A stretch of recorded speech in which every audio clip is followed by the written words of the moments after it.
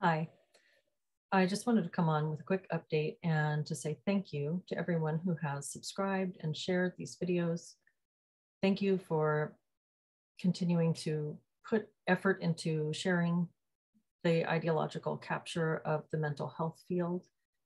It's so important that we as consumers and clients, and as well as practitioners and students, push back against this ideological threat to what could be a very beautiful resource for many people, and what has been a wonderful resource for many people, including myself, over the years.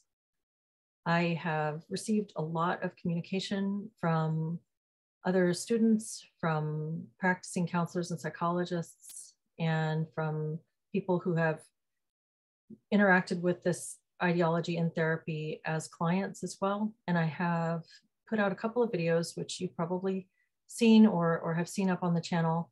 The first one was with Katie, and then I spoke with Talia. And both of these were fantastic women who came forward and were willing to share and talk about how this ideology impacted them during their studies. I have recorded a video this morning with Neil that's going to come out this week. He is in the UK and also encountered this in a counseling training program there. And it had a major impact on his decision to continue on his career track. I think that you'll enjoy his story and find it valuable. I certainly did.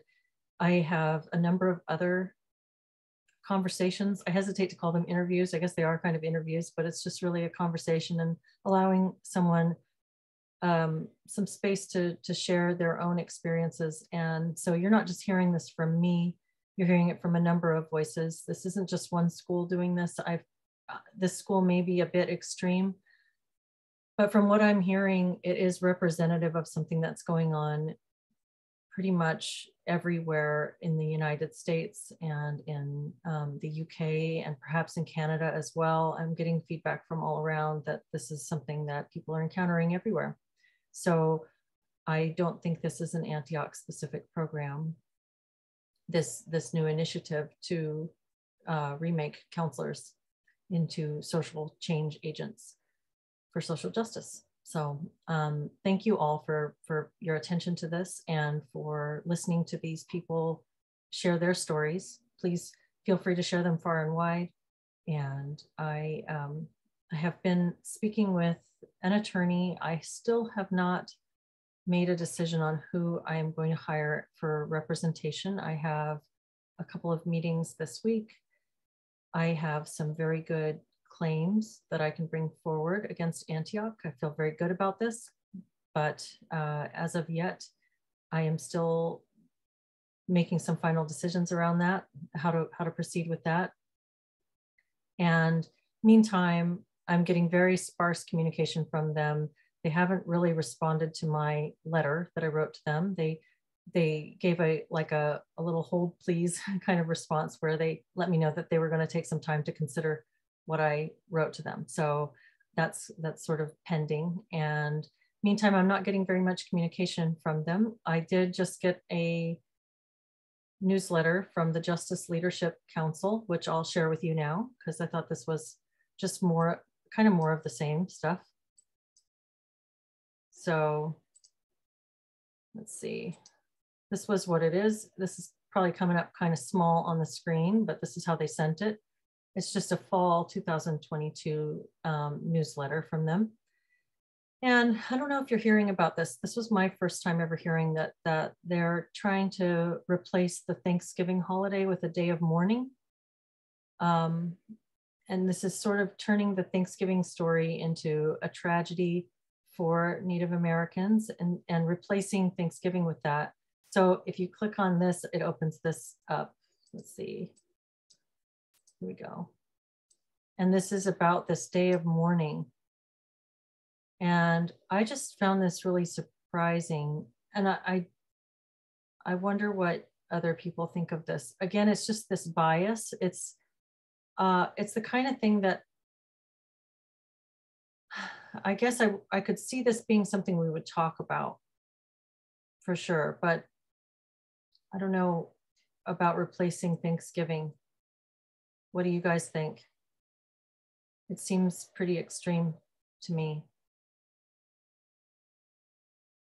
And somebody else in one of the comments I read on one of my videos talked about the justice leadership, that I was sharing stuff that was not part of the school curriculum. It was just, maybe it was just little newsletters, and as if this was not as central to my trainings, which it's not as central as being taught to you in a class, but this is what informs the classes. So I just wanted to pull this up and kind of show you guys what this is. This is Antioch's Justice Leadership Council. And so Antioch University Justice Leadership Council, it says it is a group of students, faculty, and staff that ensures university-wide accountability for the authentic living of our mission for equity, fairness, unity, and welcoming all voices to speak their truth. Well, except for mine, of course, because they told everybody not to watch my video because it's harmful.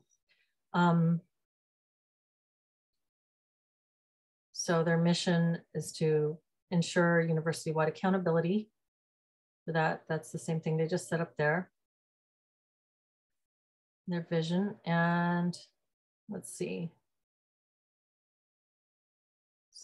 This stood out to me here. Support Antioch University, New England to develop change agents in all aspects of their lives. So that's what they're doing. And this is informing their counseling departments and how they train counselors. And again, these counselors don't graduate with a social justice degree. They graduate with a counseling degree, and they go on to be counselors in all mainstream spaces where you'd find counselors. So I tried to take their survey and I'm blocked out of it. So I'm not allowed to take the surveys. So again, something's going on with my student account where I somehow have some access, but not full access. Recruitment and retention of Black students, amplifying Black voices, non-binary infrastructure. So you see, this is the schools. This is a central part of the school. It's not some fringe group. Anyway, this is just meant to be a quick little hello and thank you, and just an opportunity to voice my appreciation for all the work that others are doing around this issue. And I think that it's just very important that we continue to push back. We continue to try to reclaim ground from the social justice cultural revolution, and call it out where we see it. And thank you for listening.